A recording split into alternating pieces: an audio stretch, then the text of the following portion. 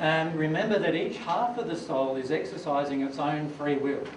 So while you're here on earth, you can independently, as a half of your soul, exercise free will independently from your soulmate, which actually means that you can make choices independent from what they would like you to make. And the result of that, of course, is if those choices are disharmonious with love, your soul condition just keeps on going into a more degrading state. And as your soul condition goes into a more degrading state, so does your physical form and your spirit body form. So there's many people who pass over into the spirit world who come and tell you, I'm fine. In reality, they have very, very poor-looking spirit bodies and they're very disappointed, but they don't know what else to say other than I'm still alive and I'm fine to you. Does that make sense? And there's lots of spirits here in that position at the moment who are listening to this, who are in this terrible condition from a physical point of view.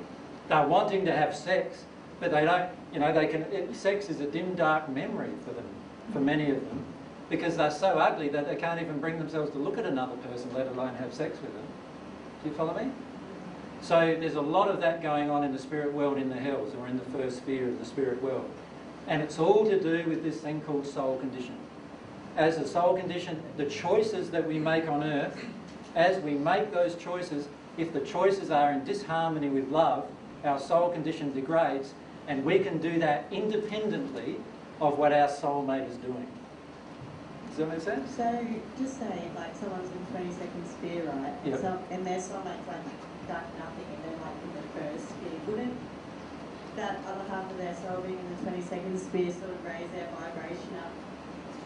Yes, just with one proviso though, you can't get into the 22nd sphere state without your soulmate in the same state. Yeah. So any state under that, the 21st sphere and under, what you're saying is dead right.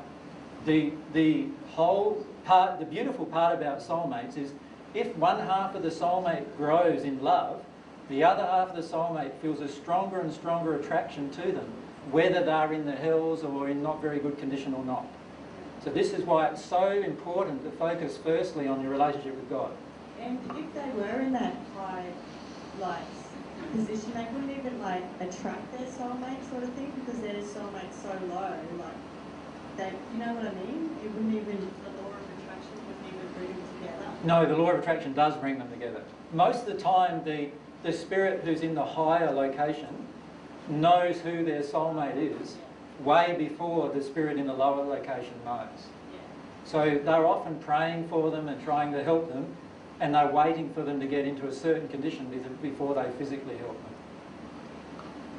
So the likelihood of a soulmate couple being in the 1st and 21st sphere is highly unlikely. Yeah, very unlikely. I was just saying, Yeah, most of the time, if the soulmate enters the at-onement state, there is such an attraction for the other half of the soul to be with them.